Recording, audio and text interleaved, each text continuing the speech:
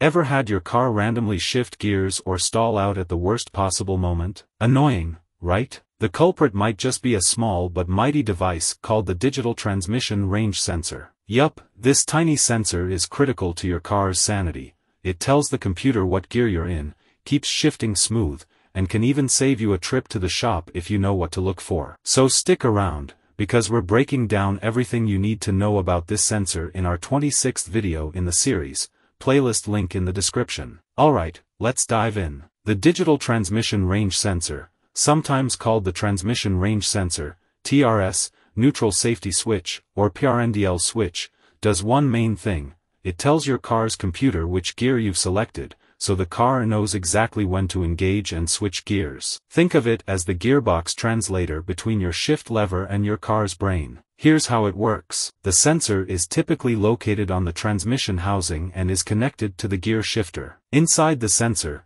tiny switches or circuits open or close depending on which gear you select. Each gear has a unique electrical signal. So, when you shift from park to drive, the sensor sends a different binary code, or voltage, to the Transmission Control Module, TCM, or Powertrain Control Module, PCM. Engaging the correct gear, the computer reads this code, verifies it, and signals the transmission to engage the right gear. Without this code, your car might be clueless about its own gear, leading to rough shifting or even stalling out. Now, what happens when this little guy acts up? Here are the biggest symptoms. Delayed or erratic shifting. Check engine light lighting up. Gear indicator issues. Stalling or the engine not starting in certain gears. Diagnosing it can be as simple as using a diagnostic scanner to check for error codes like P0705. We'll get into that later. Replacing the digital transmission range sensor isn't rocket science, but it does require a few steps. Here's a quick guide.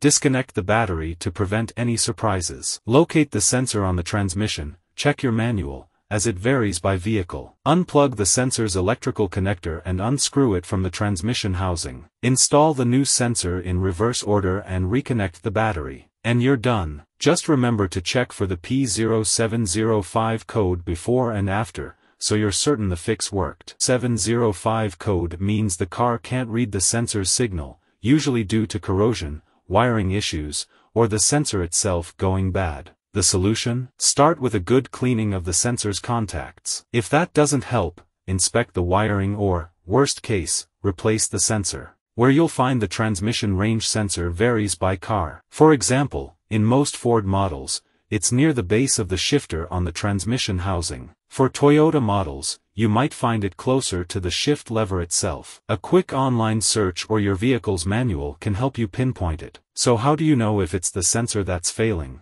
Keep an eye out for sudden check engine light activation, inconsistent gear shifting, difficulty starting the vehicle in specific gears, gear indicator errors. Any one of these symptoms is a good reason to inspect or replace the sensor. And lastly, let's talk wiring. Often, a sensor that fails might actually have perfect wiring but corroded connections. Check for any loose connections, broken wires, or even corrosion at the connector. A quick multimeter test can help verify if the issue is with the sensor or the wiring. And that's a wrap on the digital transmission range sensor. Think of it as the peacekeeper in your car's transmission, ensuring smooth rides and keeping your car's computer in sync with your shift decisions.